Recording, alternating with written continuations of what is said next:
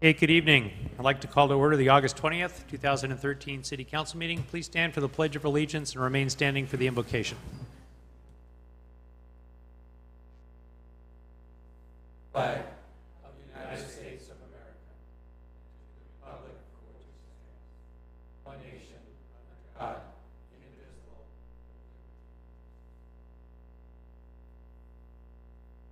God, help us tonight to make the proper decisions for the people of Avalon, and also bless our men and women in the armed forces and keep them safe. Amen.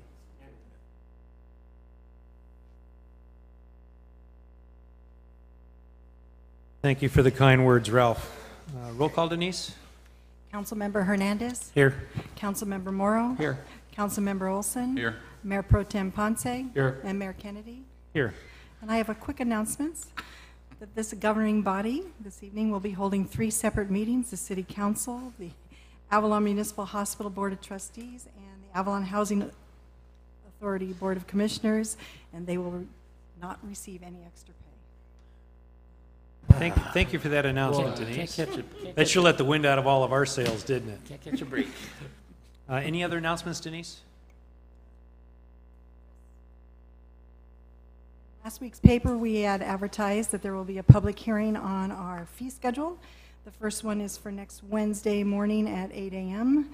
The following, that will be a special meeting, and the second public hearing for our fees will be at the regular scheduled meeting on Tuesday, September 3rd at 6 p.m. Thank you, Denise. Next Wednesday. Any other announcements, Council? Tomorrow. Oh, good. Written communications, anything, Denise?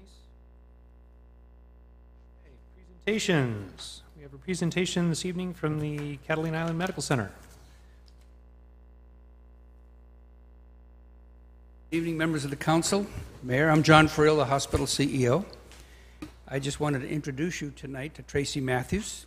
She's the Stepping Into Health coordinator. She's new to the community. She's new to our hospital. She's the newest member of our clinical team, and I didn't want her to feel alone in front of all of you, so bear with me for a second while I introduce you. But we're very pleased to have Tracy with us. She's a doctorate prepared nurse. She's done a great job in the 3 or 4 months that she's been with us. She and her daughter have moved to the community. She's been very engaged with the Stepping Into Health. It's a new program that the hospital started up a little less than 6 months ago with a grant from United UniHealth of $200,000, and we're just delighted we were able to recruit such talent as Tracy, and so she's going to give you a presentation tonight on the program. Yours. Thank you, council members, for your time tonight, and the audience as well. I'm excited to talk about this program. I'm just going to hop over here and turn on the presentation.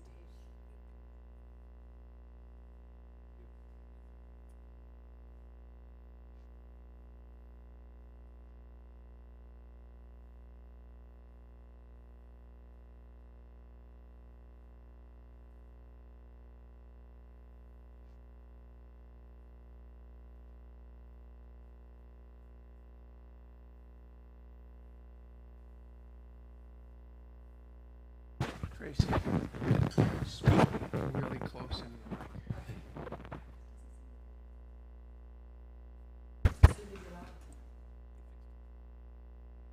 How's this?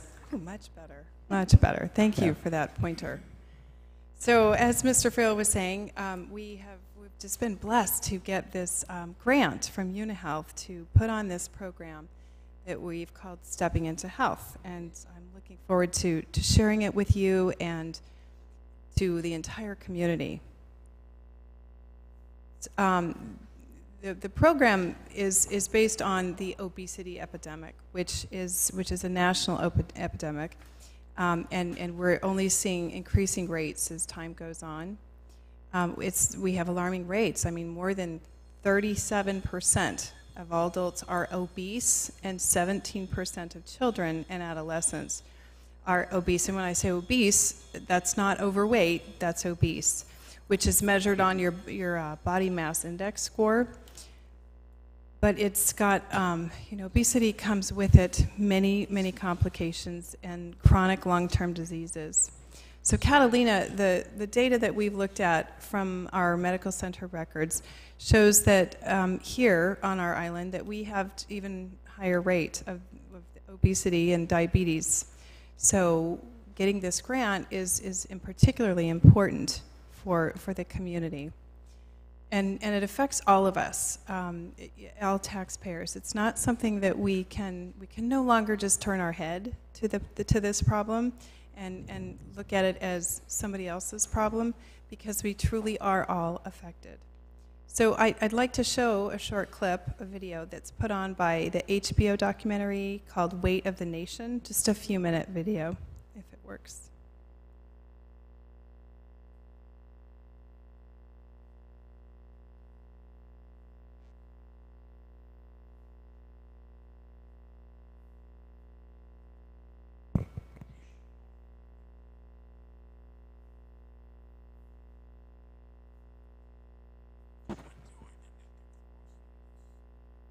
This problem, which is only going to get bigger. The tip of the microphone. We're living in somewhat of a damage control mode where we're waiting for people to get sick, hospitalized, diabetes, stroke, cardiovascular disease, cancer, and then we're investing an enormous amount of money in trying to mitigate the chronic disease state. That's a huge drag on our economy. Someone who's obese costs on average more than $1,400 to care for more per year than someone who's not obese.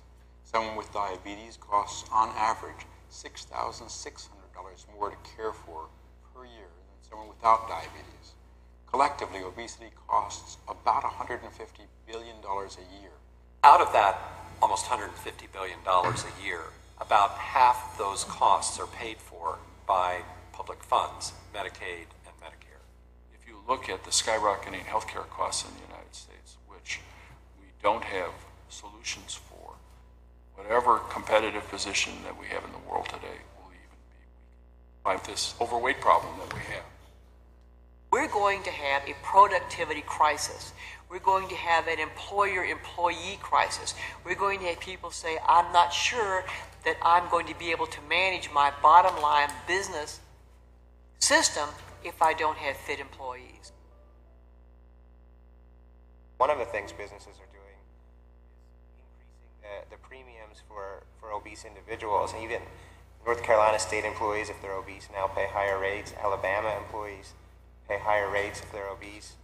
Private sector firms are doing similar things. But in fact, some are saying, you know what, it's just too expensive, and they're moving their sites to India or China for cheaper labor and basically offloading the costs entirely.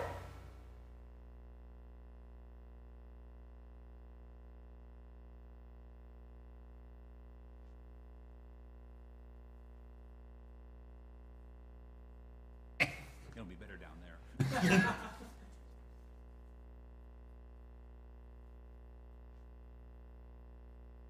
Okay, so yeah, that was just one brief excerpt from this documentary that is, as I said, called Weight of the Nation. It's an excellent film, and part of our educating the community is going to be screening. We're going to be doing screenings of that. We did our first one last night, which was very successful. The longer version is it's pretty powerful and makes people understand just exactly how tremendous the problem is and what all of the consequences are. So, that said, so Stepping Into Health was created to be a solution, at least here on the island. And we're funded for 2 years, as Mr. Friel said, from UniHealth Foundation. And our mission with this program is to address obesity and the complications that go with it by educating and all of so we have cardiovascular health problems, we have diabetes as a problem. And so I just want to make it clear that contrary to common belief, it's not a weight loss program. I am not Jillian Michaels, and this is not The Biggest Loser. However, weight loss, we assume and hope that will be a result of the program, but it really gets down into chronic disease management and preventing these diseases. So there's lots going on that we have planned for that. One of the programs is that we're really gearing up to start, and I'm actually going to Pittsburgh next week to learn more and go through one of their training workshops. But it's called the Group Lifestyle Balance Program, and it's an evidence-based protocol that was modeled from the NIH-funded diabetes prevention program, and that's kind of what our whole grant truly is about. It was modeled after that. So we do education, encouragement, and we really work with individuals and their families. So we encourage families to participate together. And as you can see at the bottom, it's designed for the not necessarily diabetics. No, diabetics can participate if they would like to, but and we put overweight, so not obese. It's the people right before the problems. You know, and also certainly we'd like to include people that do have the chronic problems, but we also want to capture people before they get to the problem.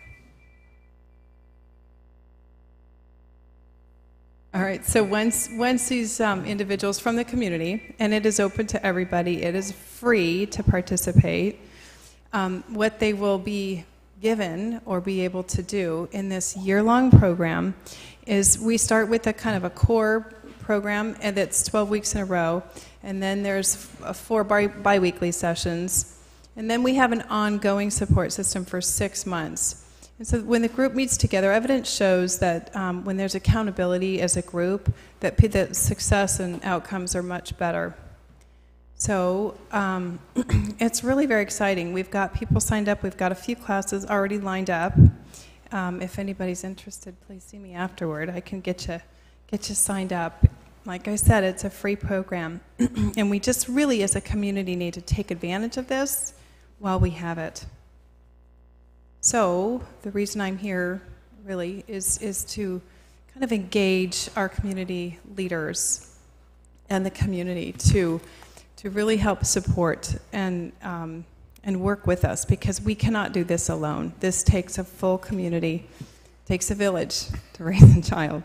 So that's our hope, and we've got lots of different, things going to incorporate the community. It's one arm of the study, if you will, is a community component. One of the things we're doing is we'll be collaborating with the city's Safe Route to School grant, which was apparently it's been a few years, and so we've been working together, and we've actually hired the same outreach coordinators so that we can really work together and not work parallel and waste funds or waste time. So I'm excited about that piece. We've been working on an advisory committee and different work groups. This is still a work in progress, but we have met and will continue to meet quarterly. So it is wide open. We'd love to have community leaders, government leaders involved as well. So if that's something that you're willing to do on a voluntary basis, we'd love that. You can contact me. So, in addition to government leaders, school officials, we work with the school, which they've been wonderful. But, developing curriculum and getting healthier foods and getting this. There's another program called the Salad Bar program that's based out of Riverside. So we're looking at different models that are all really exciting. But we need help. We need the help of the community. And so that's what I'm here to kind of ask for. So now I'll open that up for questions or comments. Bob? Yes. Can I go? Go ahead. I can see a number of people that were there at the meeting last night. I attended the meeting representing the council. Diabetes is a big, big issue. It costs the country a lot of money. And what was surprising to me is the reason why we got the grant is because our demographics were similar to Santa Ana. Now, and Santa Ana is a community that's really in distress when it comes to overweight, diabetes, and all that. And because our demographic is close to Santa Ana's demographic, we were able to get that. The grant, right? Yes, I think that certainly plays a part. And so the big effort, the Hispanic community, believe it or not, the Hispanic community has a 1 chance in 2, 50% chance of having diabetes. That's awful. And that was the demographic that Santa Ana has, and we have, I guess. So what I'd like to do is maybe monitor what they do, go to their meetings, maybe report back to the council on what they're on their progress. They're going to need a lot of help, and that we could probably give them a little bit of help, helping them with grants and things like that. It's a worthwhile effort, and so there's 1, 2, 3, 4, at least 4 people in there that were there at the meeting last night, 5, and so they're really serious about it. And excellent. Well, if you can represent the council in that regard, that'd be awesome. Great, thank you. I'll do it. Thanks, Ralph. Thank you, Ralph. And anybody else is welcome to participate as well. So it sounds like you need community support. So those out there paying attention, sign up. Sign up, and Come help. we're doing social networking with Facebook. Lend a helping hand, and get the business community in behind you too. And Excellent. a lot of this can start at the office too. There's a lot of companies on the mainland that have a fitness requirement as part of their daily routine, and I'd like to encourage that. It may be something that we could maybe put in our MOUs of city employees, and we can take the lead and try to make that happen. So that would be intelligent. Smart. That's great. That's great. Thank you. Thank you so much. Anyone in the audience have any questions or comments? I do. The clinic number is 310-510-0096. 255.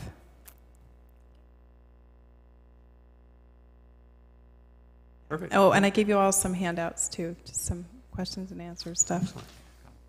Thanks for All your right. attention. Thank you. Thank you so much. Oral communications. Anyone in the audience care to address the council for any item that is not currently on our agenda? You may come forward. Oh, geez. Hi, Jen. Hi, guys. Are you going to be asking for money? Not Okay. yet. Not yet. Not yet. Later. Okay, later. No, I wanted to remind the community on behalf of the City Council and the City Attorney that this Thursday, August 22nd, from 6 to 8 p.m. here at City Hall, the City Council, will be having a joint meeting with the Chamber of Commerce through their monthly chamber mixer here at City Hall to let the community have opportunity to meet the 2 candidates for city manager for the City of Avalon. And again, that's this Thursday in just a couple days from 6 to 8 right here at City Hall. We'll begin here in the council chambers, opening up a regular meeting, since all of you will be here. And then we'll move out into the courtyard, and you'll have an opportunity to talk with the 2 candidates, meet them, and then give any feedback through the city attorney's office for everyone here. Right. Yeah. We'll see you then. All right. Thank you, Jen. You're welcome.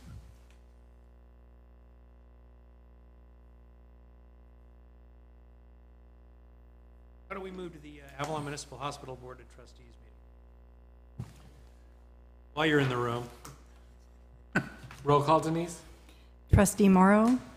Here. Trustee Olson? Present. Trustee Kennedy? Here. Trustee Hernandez? Here. Chairman Ponce? Here. Any announcements? No. Written communications? Presentations none? Anyone wishing to comment on issues with the hospital that are not on the agenda? Seeing no one run up front. Consent calendar. We have 2 items on the consent calendar this evening. The first one is actions from the July 16, 2013 Hospital Board of Trustees meeting. The recommended action is to approve those. The second item is the Chief Financial Officer's report, the statement for June of 2013, and recommended action is to receive and file the report. Anyone wishing to pull an item? I'll make a motion to approve the July trustees' actions and June's financial statement. Second. Call for a vote. General business? Oops, wait a minute. All ayes. General business, anything? Chair's report, I have nothing. Members' reports? Nothing, then we're adjourned. Call the council meeting back to order. Consent calendar, Denise. We have 5 items this evening on the consent calendar. I am removing the actions. Number 1, no comments only. Number 2 is expenditures for approval. It's warrants in the amount of $150,840.06. Number 3 is expenditures for approval, warrants in the amount of $212,303.51. Payroll in the amount of $217,157.68 for a total expenditure amount of $429,471.19. Fourth item is the adoption of an ordinance amending the municipal code to expand the areas where a waterside permit is required and to determine that the amendments are exempt from the California Environmental Quality Act. This ordinance was introduced at the last City Council meeting. All further readings were waived. The recommended action is to adopt the ordinance amending Chapter 2, Harbor Regulations of Title 10 of the Avalon Municipal Code to expand the areas where a waterside permit is required. Item number 5 is to adopt the ordinance of the City of Avalon, adding Chapter 20 to Title 5 of the Avalon Municipal Code to expressly define medical marijuana dispensaries and mobile marijuana dispensaries and clarify that such dispensaries are unlawful in the city and determine that the ordinance is not a project under CEQA. Recommended action is to adopt the ordinance. Thank you very much, Denise. Would any member of the audience care to discuss any of the items on our consent calendar? Does anyone run forward? Council, any direction on items 2 through 5? I'll make a motion to approve 2, 3, 4, and 5. Second. Okay, we have a motion and a second. Call for a vote, please. All ayes. General business. First item in general business is the appeal for denial of a special event permit for the Catalina Air Show. I think we're all up to speed as to why we're here this evening. A letter of denial was sent to the Catalina Air Show, and the coordinators of the air show have appealed this decision. Anyone here representing the air show? Come to the podium and speak your mind. So, Bob? Yes, sir. I have to recuse myself on advice from the city attorney because of my affiliation with the paddlers. Okay. So I will leave. Or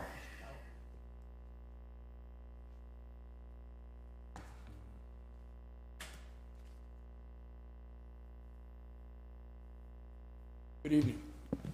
I'm back. Let's see. First and foremost, I do want to apologize to the council for all the extra work and to the city staff for kind of just wrinkling everything up here. We work really hard at this air show, and it's taken a long time to get to this point. We really, really don't want to lose an opportunity to have a great event. I had a 20-minute conversation with Billy today on the phone, and he's pretty ambitious about working together. I just want to make sure that your decision tonight isn't wholly based on that we're stepping all over the outriggers and that it has other ramifications. I know that you'll probably explain some things, or hopefully you will explain some things to us. But I just want you to just relax for a minute and listen to what I have written down here. I know there's a lot of politics or maybe some personal issues with with how the air show was last year and who's involved and all these things. But I want to tell you, we are working hard to make this a great show for a great community, and it's just the beginning of what this air show can be. So if you give us a chance to work with the Outriggers this time, we won't be back on their weekend unless they want us back. And we have already looked at a date next year because I hear the Jazz Tracks is maybe dropping the first weekend in October, so that would solve that problem. Planning an air show or any event can be very complex. We are dealing with many agencies, businesses, performers, and volunteers. No small group can accomplish this job without help. It takes cooperation and teamwork by all concerned, and that includes the city, the businesses, the volunteers, everyone, all of us, people at home. Everyone has a stake in this because we aren't making money, but the city stands to lose if we don't get an air show this year, quite a bit of income. We need to work together in order to solve those issues and help make these events successful. In the interest of our city's economy, we need to remain open-minded and flexible. Repeat events like this only take shape when improvements are made as years pass. So, you know, we're just at the beginning. We've only done one. We've never, ever done one. We've done one, and I think it worked okay. So now we're on number 2, hopefully. I remember the outrigger race from way back when I was little. The men used to paddle over. And then they used to celebrate like crazy, and for some reason or another, now the women paddle over and the men paddle back because they adjusted their show so it would work a little better for how it affected the community. And kind of the same with the rugby. You may remember 40 years ago, there was rugby here, lots of rugby, but it was pretty rowdy in town, and so rugby disappeared for a long time, and I'm really happy to see that it did come back. We did have a conference call with the harbor master and the mayor and Councilman Olson, Brock Goslin, Dan Tekanoff, and Billy on a speakerphone, and myself, and he was pretty motivated at that time, and that was about a month or 5 weeks ago. And that was the first time we actually discussed some of the challenges that we have working these two events together. And he is also a pilot. He was very motivated in listening to what we had to say, our suggestions. And although if he had a choice, of course, can you just make the air show on a different day? That's not that easy. But he said, if it means working together to make both events great, then we'll work with you. We've come up with a plan today that we won't move the finish line. We won't hold up their awards program. We will only help them find moorings. And that's where we ended today, talking with Billy. Now, regarding emergency planning and that, I've heard a little bit of discussion about the city fire department's not in the loop. We don't even have our resources plan. Who's got an emergency plan? Well, Gary Black from LA County Fire has been working really hard on the emergency plan, and the flight demonstration portion of the event takes place in his jurisdiction, outside the city's jurisdiction. So he is the lead on that. And he and the Los Angeles County Fire Department will again take the lead, emergency authority, and be incident commander of that event. So he writes the plan, he includes the necessary resources, and he sits at the command post with the other command staff, the other event command staff, as he did last year. So when we get an approval to have our event, then he will add what resources from city and wherever and request their services as necessary, and then the plan will be complete. But right now, it's hanging. We do have 2 fully staffed dive teams, one from the Baywatch lifeguards coming from the mainland that we've contracted with, and another one from the Los Angeles County Sheriff's Department that are going to stand by and be a dive team. And then they also are interested in doing a helicopter water rescue demonstration on the water during the show. So that's where we sit with them. Many of our local sponsors are repeat sponsors from last year's show, and they indicated to me that indicates to me that they believe in the event, its future, and they probably made a little money on it last year. So we're only thinking that it'll only get better for them. And if they're confident in us again to even come in, some of them with a little more money and a few more hotel rooms, then I think we're going in the right direction. We've been in touch with the Experimental Aircraft Association, the EAA, which a few of us probably know about.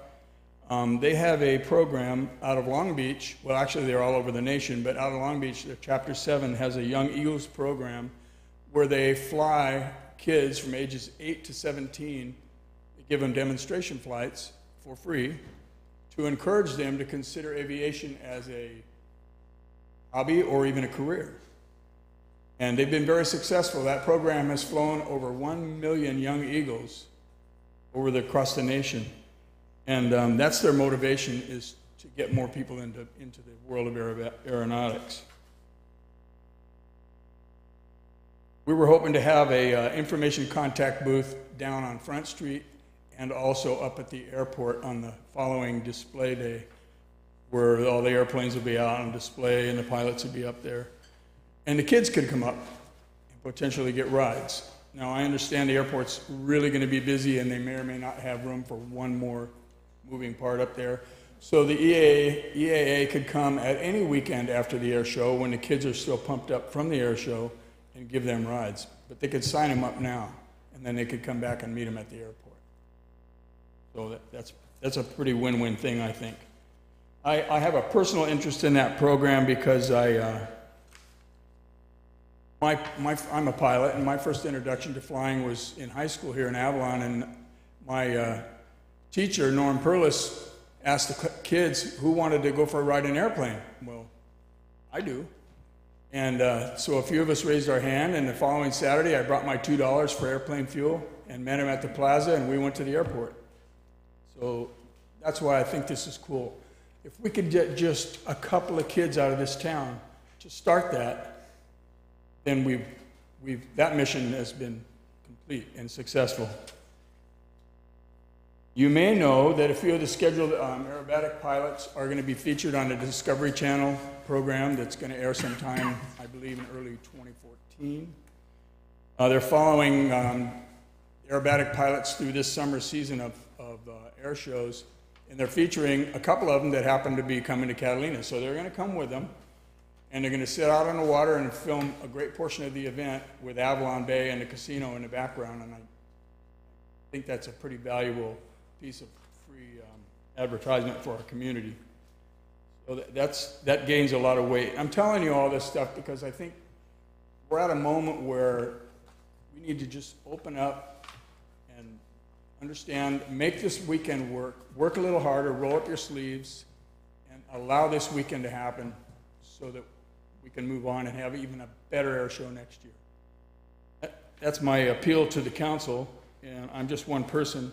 My job on the air show this year is water box security and safety. So everything that's happening on the perimeter of the water box is my responsibility. And when something goes in the water box, then we have people set up to get them out as quick as possible or prevent them from entering in the first place. But Captain Black would actually be the ultimate authority as far as rescues in the water box. I have nothing to do with the emergencies, only the security. And this is a good thing for our town. Many small communities are having air shows. It's all good stuff. And we'll have to work a little harder sometimes to make these things happen or to allow these things to happen. Think outside the box, if you will. But I think it's a huge travesty if we don't have an air show. We've got momentum. Fail to have the show this year, I'm afraid that it might be very difficult to get the energy that we have. The group of pilots that we're working with have cut their fees so far down in the spirit of this air show. In fact, one of them is responsible for recreating the air show when it was already canceled earlier in the year. So he was so motivated, he collected a bunch of his friends, and they're working for a very small amount of what they normally get to fly around and so I want you to just consider that, consider what I had to say, please. Thank you for listening. Remember that I think your voice should represent your constituency and not necessarily your personal one-person voice, but the people who elected you. And I think that overall this community really enjoyed that air show. I think they enjoyed the energy it brought to town. The type of people that come to air shows range from 5 years old to 95 years old, and they all enjoy it, and it's a great thing, and thank you very much. Thank you, Steve. Anyone else in the audience care to comment?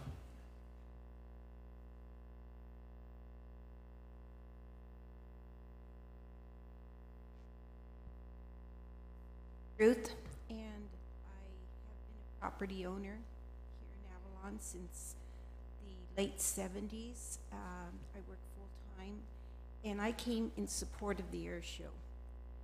And I did work as a volunteer last year, and I think it was a really good thing for the community, and I'd like to see this go on and progress. And as a property owner and as a person here, I hope that you approve this. Thank you. Thank you.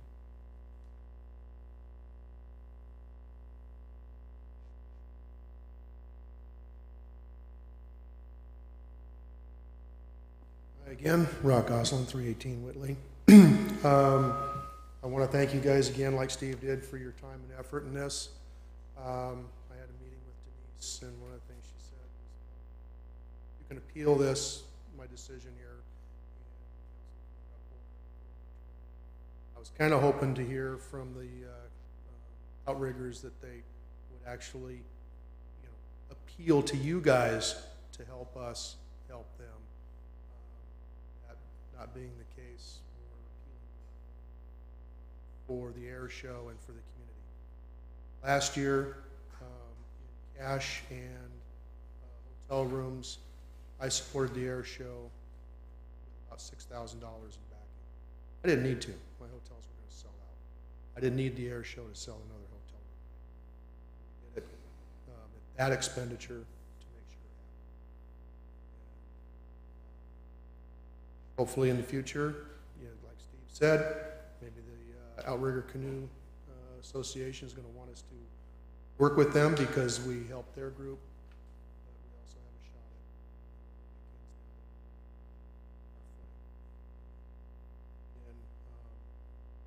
Thank you for all the time you're putting into this and have put into this. Thanks, Rod.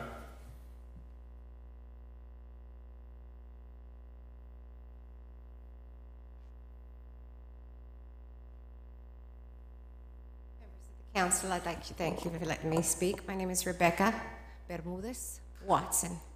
And also to those that are out here, I'd like to say that I very happily moved to this island rather recently, within the last 3 months.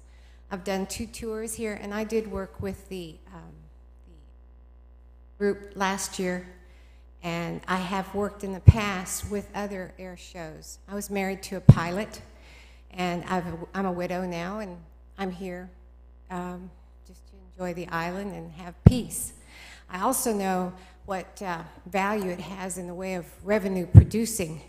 And when you bring this clientele onto the island, it also manifests into a larger group of people who will come in and bring their families. It can also grow into other air shows because you have a wonderful airport, and the possibilities of bringing other groups or enthusiasts for shows, not merely for public, but for other revenue producing for the city and the notoriety that occurs. This is a tourist community, and people will come. Also, in the way of training and showing youth the educational values. The AIR program has always been big.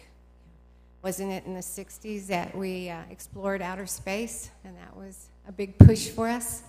And so I feel like Catalina could be a big part of that, and I certainly hope that you do consider the tourism and the education of our young people, and just being able to offer the effort for these students, children, to be public, to be able to get in an airplane and fly, opens so many doors that you can't even imagine.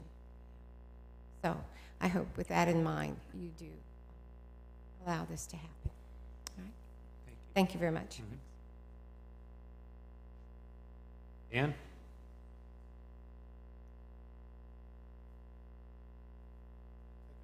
Excuse me, Dan Tuckenoff, 315 Whitley. Gentlemen, city manager, city attorney. Come before you asking for your discretion and looking at this event as something unique and special for Catalina Island. A little bit of the history. Last year was the first year. We took on a tremendous task. Many volunteers worked hours and hours and hours for nothing. We brought revenue to this town. We brought attention to this town. We made it something that we look forward in the future. I chose to continue it against my better half. We ran into obstacles again. We met with Ray, and we learned of the event, and the organizers are here tonight. Thank you. And the conflict. We realized there was a conflict, and we decided to start working through it.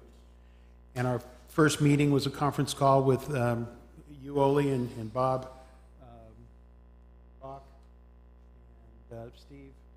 When we called Billy, and Bud, and discussed how can we make this work for both of us. And we felt we were going to work it out. And this was probably March. We continued to hit obstacles. And one major obstacle was financial. The cost of county resources was insurmountable. On June 6th, we canceled the air show with great difficulty. Sent a letter out, it's in your packet, saying that last year was wonderful. Let's remember it as something very special for this island. It was the people, the volunteers, the sponsors of last year that came back and said, no, you can't do this, Dan.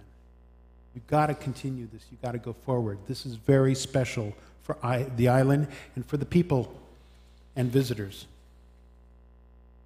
On June 22nd, the pilots banded together, reduced their fees to little to nothing, and brought in a major sponsor. Our financial hurdles were over. We now had to work out the logistics of putting on the event. In your packet, and everybody has spoken on the financial impact of an event like this. When we come within 2% of selling out this town in a shoulder weekend, it's significant. It means revenues for the businesses, revenues for the city. The business community has bound together as sponsors. Along with 3 off-island Overtown sponsors, we have 31 sponsors out of our town. And they're not just direct benefits, as maybe hotels and restaurants that will enjoy the boom that will happen on that weekend. But there are people like the Avalon Animal Clinic and Leo's Drugstore and the hospital. These people believe in the air show. They want the air show. They want it here. We want to see it again. Yes, we have some problems. We've worked diligently with the Outrigger organization. We've put together a plan that we feel will work. We want to work on the same day. We want to make it happen and continue forward in the future. We're looking at another weekend next year that appears to be completely clear, and we will proceed in that direction. I'd like to list all the sponsors because they're very important to us. They're what made it happen last year and will make it happen this year. But they're too numerous to take up your time. They're in your packet. It's a part of the program. Not only double-digit increases in revenues in the visitor counts is another element that we need to look at. Lastly, as Steve said, this event needs your vote. It needs your vote on behalf of the constituency, the residents of Avalon, the visitors that come over here.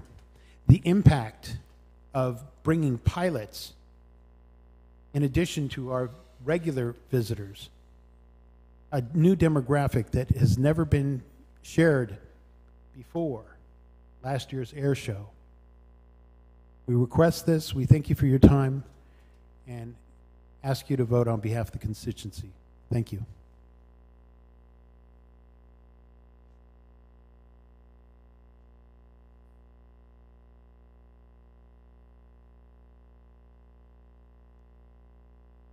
I thought you'd like to see what an air show volunteer looks like. You've seen a couple, but this is how we dress. What that says is air crew, which translated in English means slave. Wouldn't you agree, gang? What I do during the day is I wander around and say hi to people that are having birthdays, and every once in a while, I know it's against the rules, but every once in a while I invite them to come back for the air show. I don't know if any of you are pilots. Is anybody on the board a pilot? Hey, great. I know one thing for certain about pilots. They have to have a few bucks. If somebody gave me the cheapest airplane that there was to give, I'd have to give it to someone else because I couldn't afford to maintain it, could I? So these guys that are coming into town, I don't know, 150, 500 of them, will all have big bucks with them, and they'll come back. I met pilots when I was up at the barbecue last weekend, and they were interested to find out about it. Avalon has been given the offer of an additional gift. If a cruise ship, for some reason, there was a drug war in our adjacent country, if a cruise ship showed up just out of nowhere on a Saturday, would we turn it away, or would we find a way to get them on shore and let them spend their money? That's what this is. It's an extra cruise ship for the town, for the community, and it's something special. It's an extra name for Avalon. It's big money, and it's something that can create, 20 more years. What is this, the 54th year of the Outrigger group? Well, this is the second year of 54 years of the air show. I know it's a pain in the rear. Think of it at this last minute, but please figure out a way to make it work at this last minute so that I can go out and be a slave again. So I'll have nothing to do if this is a no. So keep me working, all right? Thank you so very much for letting me take up your time. Thank you. Thank you. Anyone else in the audience care to comment? Okay. Council discussion?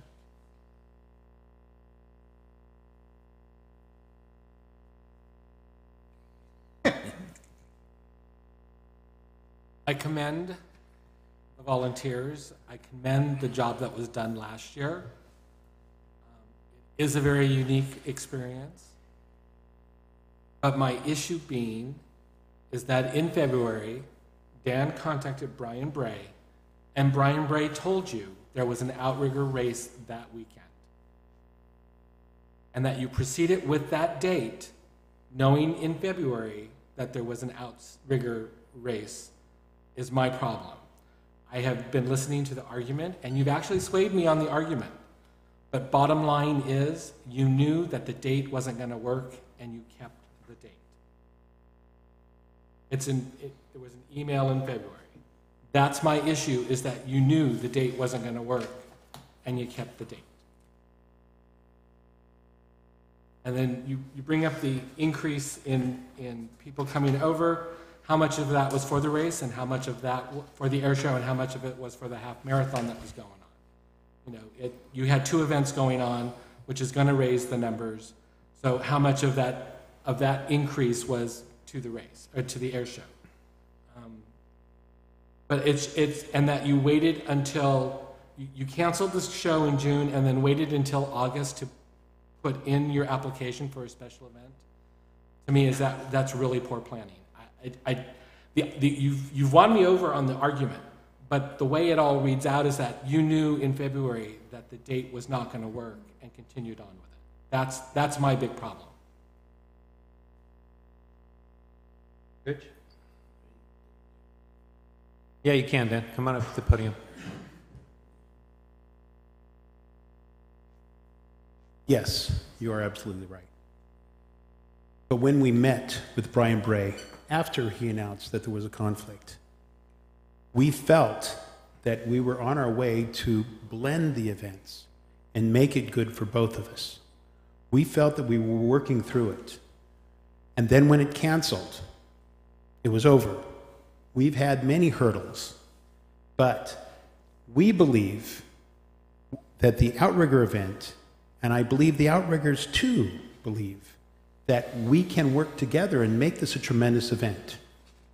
If there wasn't agreement, if Brian was not suggesting that we plug the sound towers into city power long after February, making recommendations on what it would do to make it easier and better for this event to work, I would have stopped.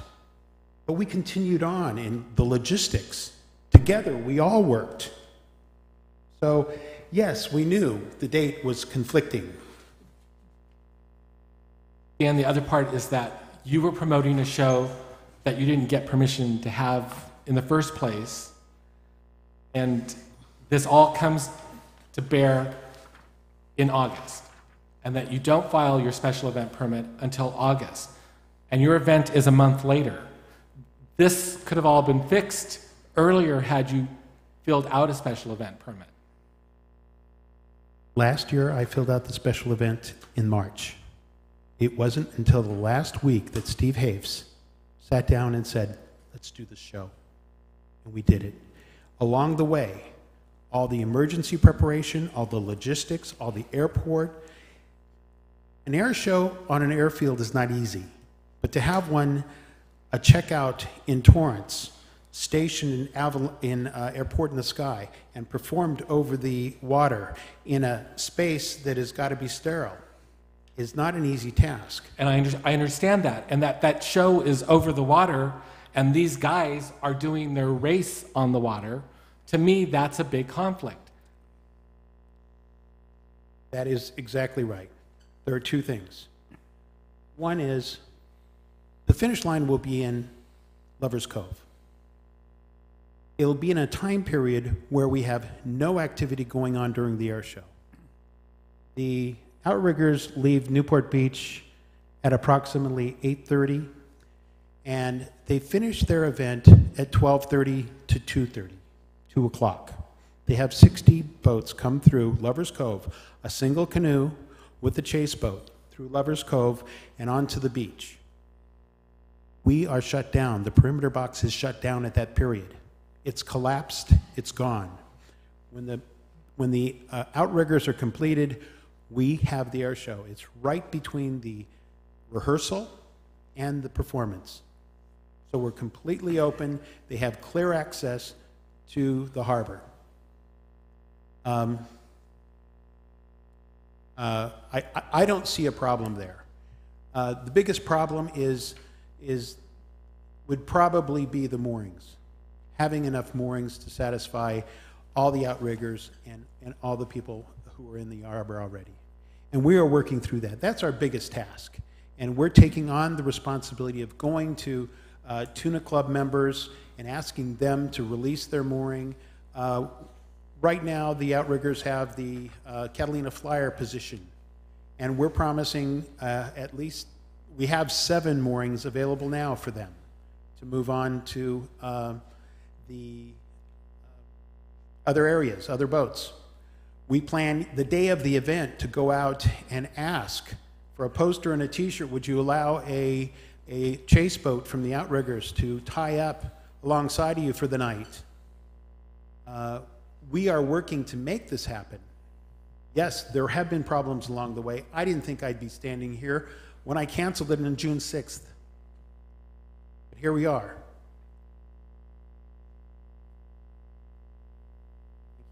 Dan, don't go away. Move your event to Sunday.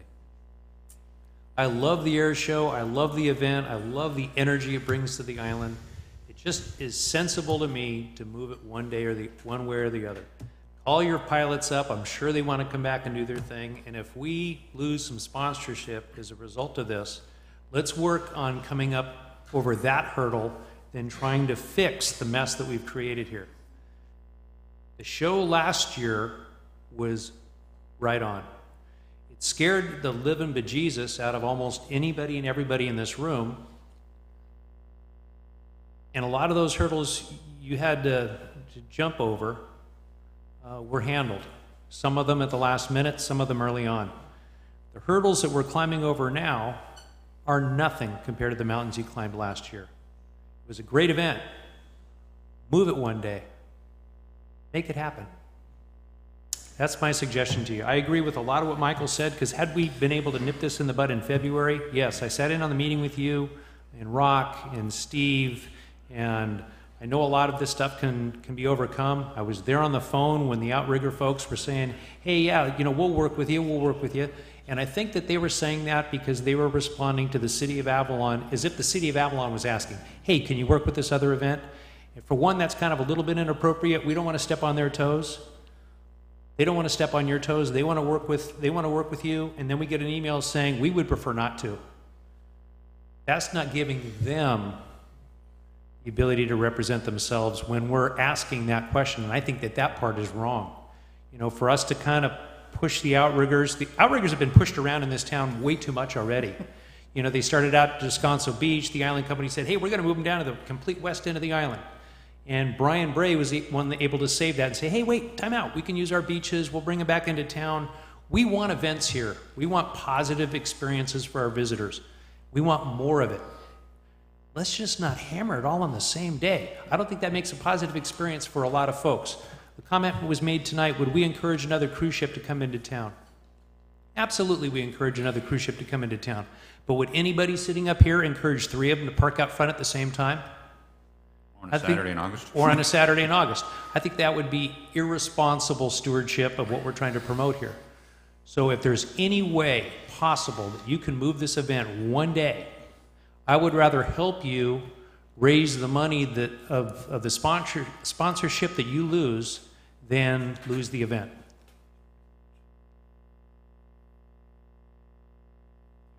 Can we move it? I am open to moving it if we can raise the money to bring back this for the sponsorship. Absolutely. Well, so from prior conversation, the sponsor that we're going to lose possibly here is roughly 20 grand. Yes, correct. We don't have the same problem with the harbor. Can we invite the Outrigger team up to make comment? Would that be inappropriate? We discussed this today. If they want to.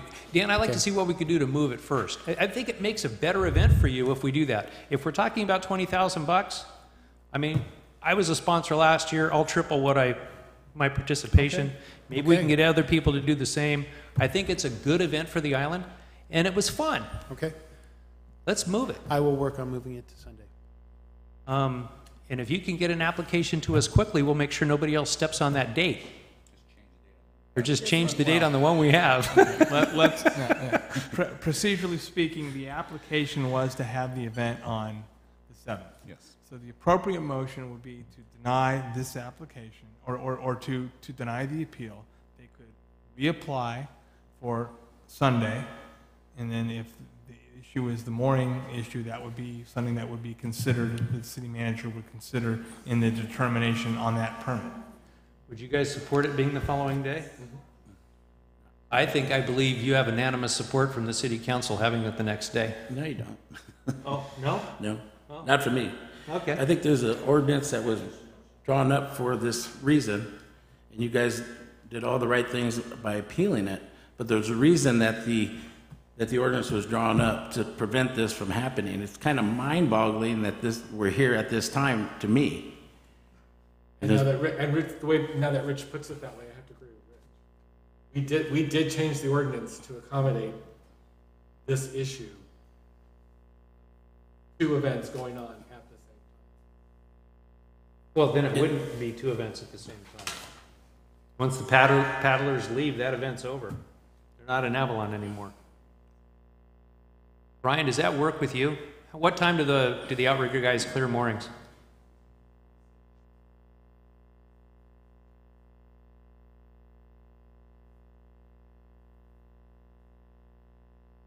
Or the 70 chase boats that come with the outriggers, whether it be on Saturday, whether it be on Sunday. I don't know if it's going to be a hit and miss to learn whether the people coming to watch the air show are going to make a weekend out of it, if it's on Sunday or whether it's on Saturday.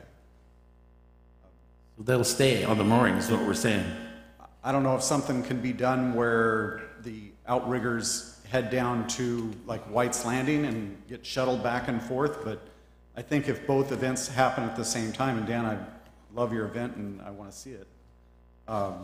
It's just that I won't be able to supply moorings for those chase boats, and what's going to happen next year when the chase boats who are volunteering say, I'm not going to Avalon, you know, I can't get tied up, I'm not going to go out there and anchor. One of the considerations for the council, and Mr. Bray indicated that there would not be enough moorings for the chase boats, is the availability of city resources and city facilities for events on the same weekend.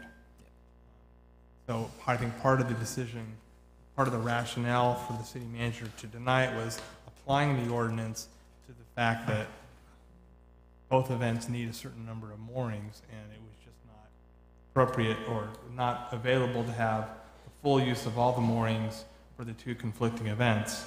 The ordinance does provide that one of the factors to consider, one of the major factors to consider, is which event has been in the city for historically, and which also applies for a permit first. And in both those instances, the ordinance says that the outrigger event would take precedence over the air show.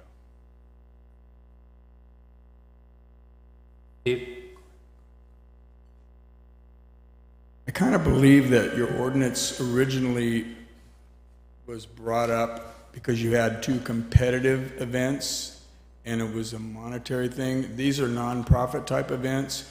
We're just being here. And the fact that the outrigger guys are willing to work with us, and I apologize to them as well. I don't want them to carry the weight.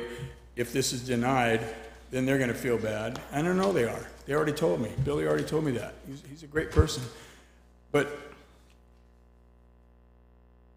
if we don't start our air show until they're finished, where's the rub?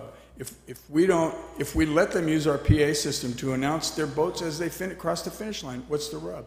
They can move the finish line back to the casino because we're not flying airplanes. So there's no rub. The only issue I see is the amount of moorings. And if myself and some other people are willing to drive up and down each row with a checklist and solicit moorings of people that are only, I know there'll be somebody on every mooring. If there's somebody sitting there with no side tie, we could go up, as Dan mentioned, and say, hey, in the spirit of the outriggers working with the air show, if you're willing to have a side tie for tonight, here's a t-shirt or whatever. That's what I'm trying to do. I'm trying to make this happen because the city, could be one of the best shows ever because of the way we work together with another event. And give us a chance to do that. Don't just sit on the technicality of, we have this ordinance, and I respect the ordinance, and that's what gives you the tool to be able to deny us without recourse. You can say no, but think outside the box. This is a cool thing. Let us try it. Let us try it. We're going to work so hard to make sure that we don't ruffle the feathers of the outriggers. That's our main goal right now, because everything else is pretty much in place.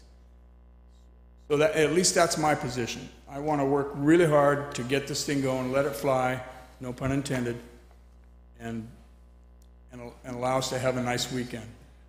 And it's up to you guys. Now, I'm not sure how it works with only 4 votes, but... You need 3 votes. You need 3 votes. You need a majority. You need 3 votes. We need 3 votes. Yes. Okay. I just want you to know it's a huge thing for the city. Yes, we're tardy in a lot of ways. Yes, we're not perfect. And yes, this is a huge mountain. Just the air show itself, without the airport, is a huge mountain. And the airport and the Conservancy is a whole nother project. So it's not easy to get to the point where we've been. So I really appeal to you to think outside the box, remember who voted for you, and think what they would want. If the outriggers are saying we're willing to work with them, let's try it. Really, that's who voted for you, the community. Roger that. Thank you. Thanks for reminding us of that. But it's just to follow up back to the technicality about the ordinance. If you don't, you could be opening a can of worms up for everything else that's going to be voted on with any other ordinance if we shut everything down. That's just part of it. Aren't there other events, competing events that were last year? We had the half marathon and the air show. Don't we have the film festival and the wine tasting on the same weekend? Don't we have common ground there at all? Yeah. Yes, we do, Dan. And unfortunately, last year we were in the same circumstances, that the race was on the books a year ahead of time, and you proceeded forward with the air show. Same thing. But at that time, we only had to work out the logistics of Front Street happenings. They only came down Sumner Avenue where it impacted anything that had to do with the air show. So... Well, we're not targeting boaters, we're targeting pilots. This is you are competing for an area of our harbor, and that's why they're non-compatible. I think what the city manager's decision is also, and is reinforced tonight, at least from what we've heard, is that the mooring plan is on the day of the event, you're still going to try and get moorings for people that come. Correct. Okay. Anyone else in the audience care to comment? Any more discussion from council? Anyone care to entertain a motion?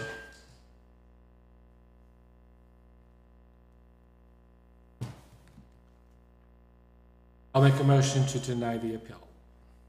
I'll second. Call for a vote, please. 4 ayes, 1 abstention, Councilmember Morrow. Okay. Next item.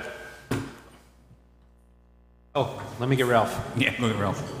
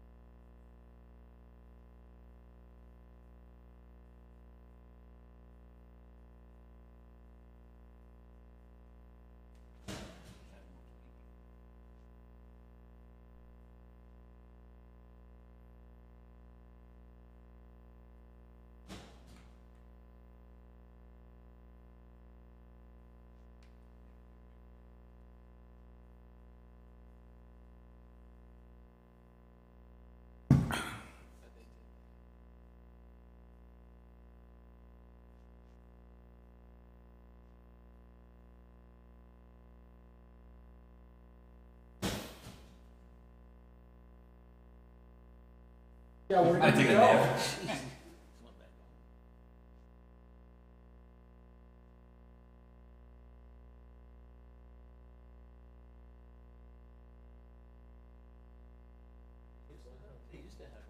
Used to be the two. Remember when they used to have the two?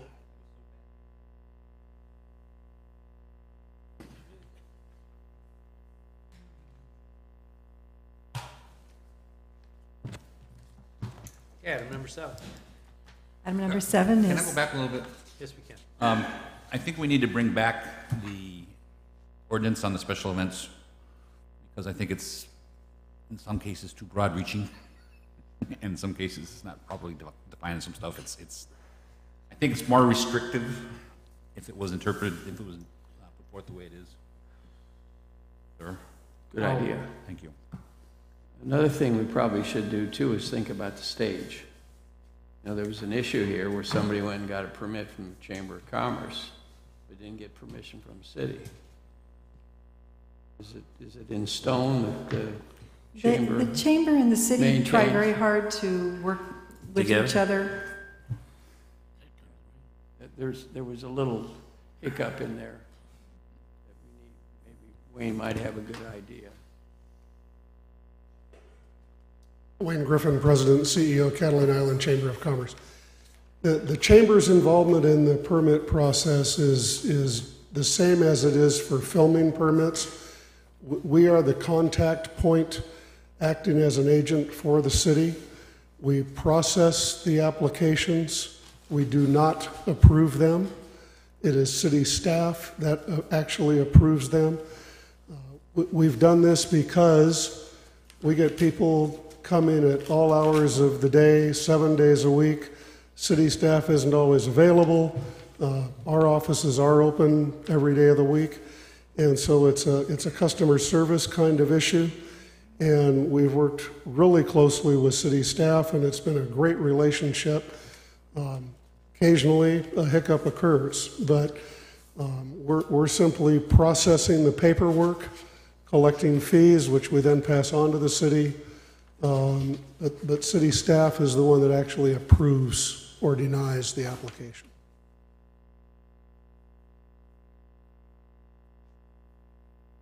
So, then should be something where there's, I know Chamber has their calendar. Maybe there Right. needs to be a little more attention on the calendar. Well, I'll be the first to admit that with the outrigger race having happened for 53 years or 52 years at Descanso Beach, it was kind of off our radar screen. And it hasn't been until this year that we've reached out and started a relationship with the Outrigger organization, and I assure you they will be on our calendar from here on out. But to everyone in the community, this is the time of year we're starting to put our visitor's guide together for 2014, and part of that is a special events calendar, and you would not believe how difficult it is to get organizations in this town to give us dates, contact information, fees, if any. I mean, we are begging people for information so that we can help promote their events, and it's a real struggle to get it. So I ask everyone in the community, help us promote these events and get them on our calendar. Ralph, I think that a lesson learned probably is that the chamber and the city could work harder at making sure before anything's approved that we contact each other to make sure something hasn't slipped through.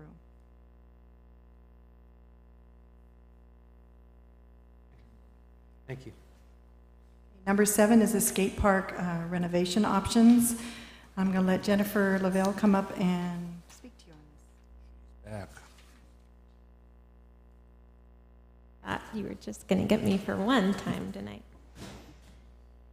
Okay, so the skate park renovation options. This item is back in front of you from the April 2nd meeting, and from that meeting you'll recall that we had discussed the broader Field of Dreams and skate park cleanup that needed to take place, and much of the Field of Dreams area has been cleared, and now we really need to turn the focus onto the skate park. And as everyone in the room can agree on, the skate park is in need of some attention and TLC. So in discussing what can be done over there, the skate user group headed up by Monica Seals and Chris Arnold have come to us, and their request for the very first step of anything to take place would be to complete the fencing that goes around the skate park area. And in their opinion, there really shouldn't be any more movement to update or fix equipment up over there until that takes place. And so they have furnished a quote from A1 Fencing, which we've used quite a bit on the island. And the fencing quote that they have would basically rehab any smaller pieces of fencing that were once there. Several sides of the skate park, I don't know if you've been over there lately, are completely open. The side that's along the Field of Dreams area is still fenced in. But the parts that were towards the Las Casitas and City Hall sort of area were much shorter than what we would want. And so what would need to happen, which is included in this quote, is the extension on the existing poles, some more poles put in place, and then new chain link stretched. This quote does not include labor, so they're proposing that to get a volunteer force to do the labor to stretch the fence and install the gates.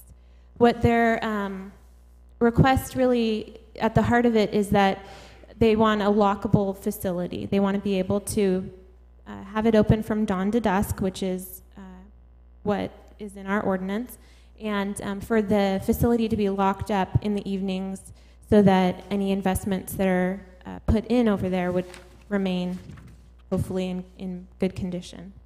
That quote that they got for the fencing is $4,697.22. In your upcoming budget for 2013-2014, we had proposed to earmark $2,000 for the skate park area. So the main item of business before you tonight would be to discuss and give direction to staff or allot money for this expenditure. So there's a number of options that you could choose in this regard. You could propose that the city pay for the entire amount of fencing. You could propose that we proceed with a $2,000 expenditure. And I know that the skate group does have a small amount of money that they have collected over the years from things like the Just for the Halibut tournament, that they would be able to pay the rest of the fencing cost from. You could earmark less or more than that. It's really up to you. So I guess we're looking for some guidance on what you would like to see take place in that recreational area. I'd like to just point something out to council, and Stan, correct me if I'm wrong, Betty Jo and Gina, that this is strictly just one quote. If you were to say, go ahead and pay for all the fencing, I'm assuming with shipping, it's going to be over $5,000. This would have to come back to you. We would have three bids. Quotes, yes, for you to pick from. So this is just a matter of reference on the amount of money that we would generally be talking about. It would come back to you if you would like to decide on that expenditure. Thank you, Jen. Anyone have any questions for Jen? Yeah, I do.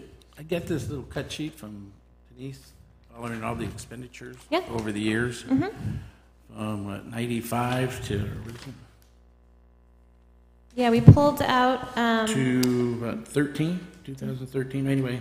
Right. We over $59,000 we spent on the skate park, renovating it and getting it fixed up. Is that correct? That's correct as far as what we could see that had been earmarked as expenditures directly to the skate park. There may have been other expenditures that had gotten coded to some other, buildings and grounds maintenance, that type of thing. But for things that were specifically designated as skate park expenditures, that's what's on here. Okay. I just want to turn back the clock for a second. In April, we gave direction to help clean up the skate park and the Field of Dreams, correct? Yes. And what did we exactly do to the skate park? We demoed the pyramid that was there. Okay. That was it? Is that what you're asking? Yeah. Well, I just and then beyond that, we removed the pool, the above ground pool that we used to do. The pool was that was a temp pool, right? We had. Right. It was temporary, and it was still on that the original skate park's slab. It was meant to be temporary, and for a lot of reasons, we decided to remove that. So we removed that, the pieces of which are all safely stored away at the city warehouse in case we intend to use it for future use. And then demoed the wall, that big wooden wall that was originally there. And then other things that we did were just on the Field of Dreams property and not on the skate park property. So then, right now... And there was also temporary fencing. Yeah, I was actually over there today again with some of the kids. And I saw the temporary fencing on the side still. But yeah, and that... over the years, for $59,000, it doesn't look like we've done much over there. I mean, it doesn't look like much to me. I mean, I'm not a big skater or anything like that. But I know it was designated for a skate park, only now I see basketball hoops hooked up to it now out there for that. And it's funny, one of the little kids there, I asked him, he was pointing out some of the things that were there for a long time, and the little kid goes, you know, I says, what are those over there in the corner? He says, those are basketball hoops. I says, really? He says, yeah, we got a lot of basketball hoops in town. We only have one skate park. And I says, you're absolutely correct, young man. And hopefully tonight we'll help secure everything up and make this a better place for you. But for $59,000, I would think we'd have a pretty nice skate park. And the other thing I want to read on the bottom of this, or how much money do we have in there altogether for this year? Then total donations, is that minus $5,000? Is that what I'm reading? That's $5,000, $5,900 from the church mouse over the past 7 years. It has a minus in front of it, so we're minus that? Well, you're taking the donations of cost. I'm okay, you're taking the subtracting donations, away from the total 50,000, expenditures. okay. Correct. Yeah. And am I correct in the last 3 years that the church mouse hasn't had any donations towards the skate park at all?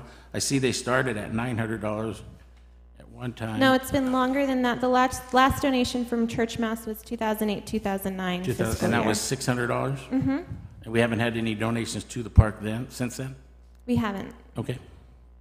Okay, doke. But $60,000 over 18 years is only like $3,200 a year. So Right. It sounds like a lot of money when you look at it all at once. However, if you consider it happened since 1995, I mean, really, that's... Especially considering that the nature of the skate park, it's outside, it's in the elements. But there's nothing on the... There's nothing there. Correct, yeah. As I stated in the beginning, no one here in this room in their right mind would argue that it needs a lot of work and a lot of love over there, so. That was my question. Yeah. Any other questions? No. Okay. This time. I think it would be nice to hear from Chris and Monica maybe, because I really feel what they would like from us is just if we would be willing as a city to enclose it with a fence, then staff, and if you have your opinion this evening, you could express it to us, for the maintenance of it, the operation of it. And as when we met for quite a long time, Chris and Mo, and I explained our big concern, me as a staff member, that skate park has to be utilized for more than one entity. Like Joe Machado Field, there's all kinds of users. That it's hard to take one big place and only have one user group. So they did. They said, as it said in the staff report, that bikes would be just fine on the ramps. The razors they did not want because that destroys the ramps. And then inline skating, right, Mo? So, Right, so Richard had, asked about or mentioned the basketball hoops. It was, staff had thought, well, that would be another way to incorporate another user group for recreation in town. That's, we've, decided in staff that was not going to proceed forward. The reason why that was suggested is because we had already had those, so it would be a zero cost to the city to put those up, because they're the hoops that were at where the lifeguard building is now, that got taken away. But that was a temp for this fire. But it still takes time to put them up and do whatever Certainly. you got to do. So anyway. Mo, Chris, why don't you guys come up here for a minute, and while they're making their way up. Chris doesn't want to come. Well, Chris can come up and hide in the corner if he wants. Chris, if you hide all the way back there, Mo's going to volunteer you for a whole lot of stuff. No support. You don't mind? Okay, perfect. No support. Free shot. Well, before Mo comes to the podium, I need to apologize to you.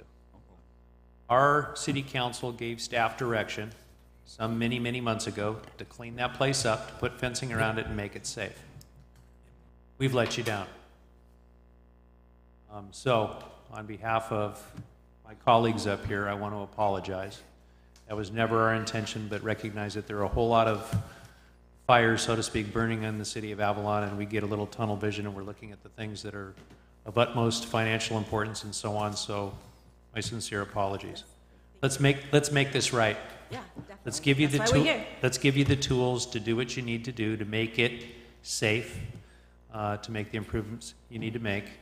And let's try to keep Public Works out of that machine over there and let you and your volunteers do that. How do we do that, Scott, legally and not have a liability issue with volunteer workforce? City needs to, whatever goes on over there, whether it's the city or volunteers, there's weird, nerdy attorney stuff that basically says... We're used to that. I know, thank you. We can't supervise it. The city cannot be responsible for supervising what goes on there.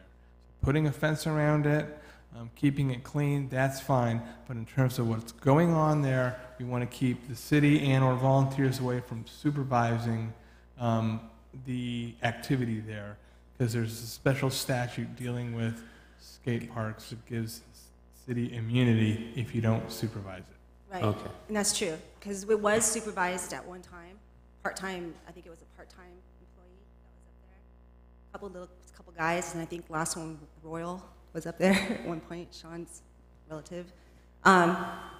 And we decided, I think Pam decided back then to pull him out, because that's even when the park started kind of decaying even back then.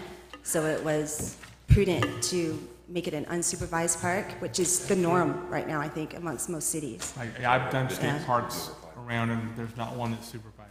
And as long as we post, like we used to have a sign that had all the rules, and as long as you post the rules, then it's like skate at your own risk type of thing, which is what we want to go back to anyways. We just want a fence. We used to have a fence, and it came down in, I think, 2005, 2006, and I don't know why. I think it was because of that movie that was being filmed up there, the 26 Mile show, to get the trucks in there to film, and then the fence just disappeared, and it never got put back up. So part of the problem has been that, just because people have been going in there, drinking, broken bottles, the sandbag situation with little kids going in there at all hours of the night. It's just started to destroy the ramps that were there.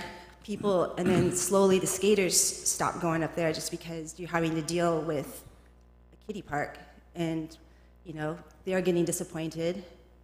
Their pride of ownership, I think, just kind of, went down. So basically, Chris and I just would really like help to get the materials for the fence.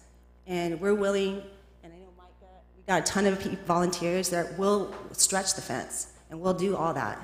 And then from there, we can start fundraising and, going back to the way the original plan for that park was.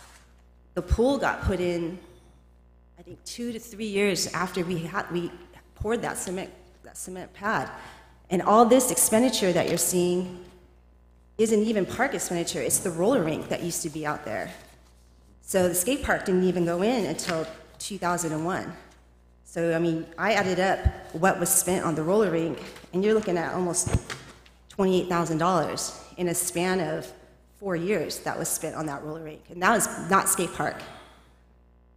Skate park, in the 13 years that it's been out there, has maybe got $20,000 spent on it. And some of it, I don't even know what this is. Like 11, there's stuff on here that the McBride Masonry, I question, like, what is that? Is that even really, was that even out there? So, anyways, we're just looking at help to bring it back to the way it was. And we gave you that sheet that kind of shows what it could be, and that was the original plan before the pool got put in there, was to try to have an area for kids, for dads to skate with their sons, daughters.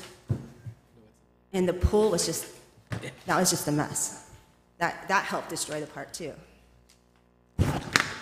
The other legal thing I left out is if the city purchases the material, the erection of the fence needs to be done by an all-volunteer. No one can get paid for doing it. What if I bought the material? It's still volunteer, right? Well, yeah, but I mean, I think you're asking for the city to... Well, I'm asking for help, but I mean, we're the best. We just want to start, what Scott is saying and is we've that been if waiting we and waiting. If we buy the materials, We've just been waiting, and I don't want to keep coming whoever up puts here. up the fence has to be all volunteer. Right. Okay. And I think if we were to go out to bid, because it's going to be over $5,000, during the time we're going out to bid, could you guys do a little bit more fundraising? And then we can find out how much money we're short from the $2,000 we have budgeted? We have enough money to buy the fence right now, but our problem is we thought we had church mouse funds. Obviously, we don't. They're gone. And so we just want to get started right away. Okay. And the money that I would use, well, yeah, we could fundraise. We could still do that. I could even go talk to the freight lines and see if they're up for the, because I mean, you're saying that it's the shipping. It's probably going to put it over the 5,000. It's so much easier if the city's going to make any financial contribution, it'd be just for materials. Right. And not labor. Right. That's what we're saying. So why don't we donate $4,000 to the cause? That'll keep us under the $5,000 threshold. And could you make up the difference in ordering the materials? Yeah. Put it in and... We just want to get started.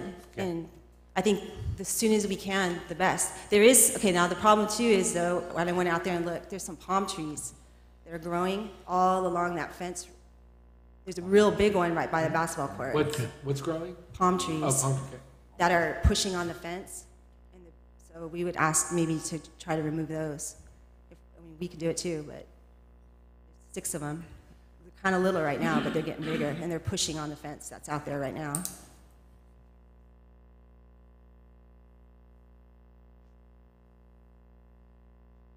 Then we can start fundraising some more. But our ultimate goal is to get to that level. And that's why we're asking, please let us just try and have our park back. No pool, no basketball courts. No basketball. No basketball courts. Gina has her first budget revision. No. You writing that down, Gina? Is that an okay idea with you guys? Good with me. I mean, Is that enough direction to staff?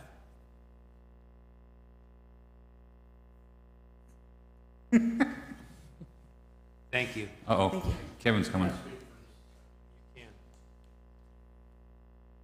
You know, Kevin Striggy, 129 Olive. I want to, I know Mo and everybody's been working on this for a long time. And we met with people from the Catalina Classic skateboard race, And I think we all have to realize this is a family sport nowadays. It's not just the rowdy kids. I would really encourage you as we go along, hopefully with futures up the road, that we have a real skate park. You know what I'm saying? Just like the ones you see in Santa Barbara or elsewhere, because it is something that will be used by a lot of people. So I really encourage you to include those in your plans if you do. So. One that could be encouraged is an attraction, not a nuisance. Correct. Right? Yeah, exactly. Catalina Island Vacation Rental Skate Park. Yeah. I hear corporate sponsor there, don't you, Monica? One coupon for every visit. Thank you, Kevin. Good, Monica? That'll work? A lot of support from Chris, too. Back in the day when we used to build ramps and put them in there, we had Parsac, we had to submit plans and stuff to you. Okay, so I was just making sure that was still right. Because if we start building, it was like a 5-foot height limit and all that. You got all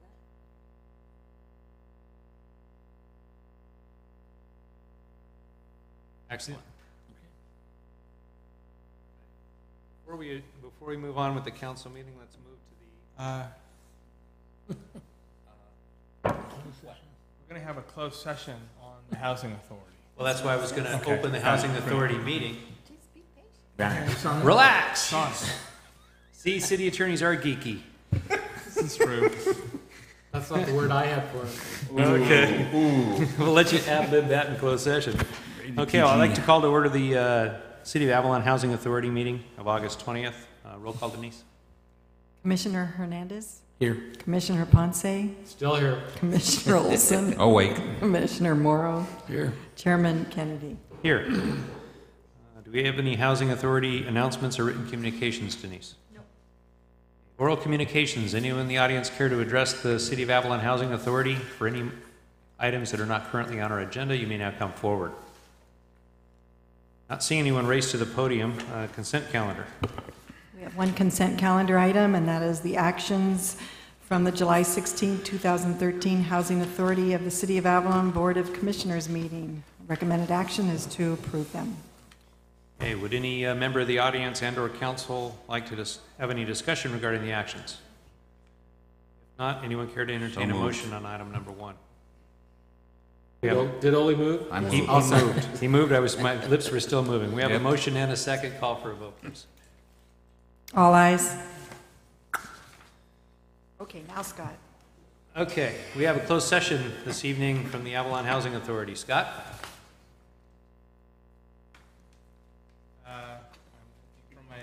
It disappeared. Actually, do we need that closed session for item number 2? Yes, we do. Okay. Yes, because we didn't have to do one. I got it. Rather than natural selection, that's true too. Okay, so we have for the Housing Authority, we have conference with real property negotiators regarding property at 320 Sumner. Negotiators are Ms. Ratty and myself. The negotiating party is Lal Khatib. And under negotiations are priced in terms of payment. We also have a closed session on the City Council meeting, conference with legal counsel, existing litigation, subdivision B of section 54956.9. That's regarding the Avalon K-12 school site at 200 Falls Canyon Road. Aren't we the housing board right now? Yes, but I just did that because we're going to have the concurrent meeting. And we don't get paid extra for concurrent, huh? No, you don't. Sorry. Okay, so we are going if you become a charter city, disappear and go to closed session. You have anything for us? You're just hanging out in the audience. You can go home now. We're going to ditch out and go to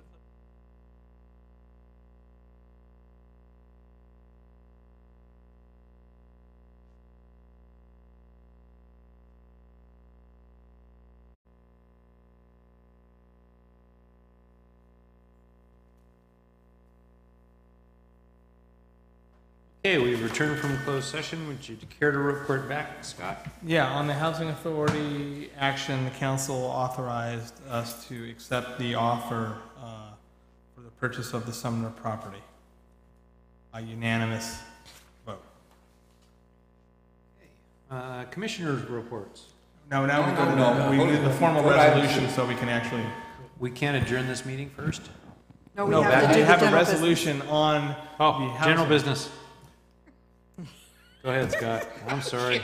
General business is 320 Sumner Avenue, the sale and the lease of the property. An offer has been made for $176,000, and the Housing Authority Board of Commissioners can accept this offer. We're asking that you approve the sale of the property located at 320 Sumner Avenue and direct staff to complete all necessary paperwork, including lease pending state approval of the sale, and adopt the resolution authorizing the sale of the land at 320 Sumner Avenue. So moved. Second. Box is off? Getting ahead of the game here. See? You weren't the only one. Wants to get out of here. Okay, call for a vote, please. Wait, what? Oh, it's a double on, huh? And All ayes. Okay. Now, commissioners' reports. Anything? That meeting, go back to the city council meeting. No reportable action out of closed session on city council meeting. Okay. Council member reports. All right, we're out of here. No, wait, I have no, we have one. reports. I have one ugly bit of news. Okay. There's currently legislation before the state, which I believe is going to pass and be signed by the governor, amending the powers of the Coastal Commission. Currently, the Coastal Commission does not have the ability to impose fines for violations. And so the legislature has decided that since all the other regulatory agencies in California have the ability to levy fines, and it's much easier to levy fines than to file a lawsuit, the Coastal Commission should have that same ability. If that happens, we can imagine that there'll be increased enforcement by the Coastal Commission, because if they find you've done something, they'll just fine you for it. They don't have to sue you. So the League is trying to oppose that, and we will do what we can, but it's got a lot of momentum, and it's probably going to pass, and the state will further regulate you. And What's next? Are we going to allow them to bear arms too? We're going to partner with the IRS now, right? Right, absolutely. The NSA. Anything to report, Denise? No, I do not. Right, we are adjourned. Wait. Oh, what? I asked council members, you said no. No. Oh dear. Keep them count. 3. Well, I think we all received an email last month from a gentleman about some recycled paper bags. And I think we should possibly direct staff to look into it. Maybe give it to CR&R and let them look at it. Something like that. And then I want to report that you and I met with, we were directed by the council to be the city's representatives in the Freight Line RFP proposals meetings, interviews. And we met today with Martin Curtin Maritime, and Bob's going to get to do it by himself next month because we're going to be in Sacramento. Good luck, Bob. And also yesterday we met with Representative Allen Company about their proposal and about some draft points for the DDA, and they've given us some draft points. They're going to draft a draft DDA and give that to our city attorney so that we can go down the path.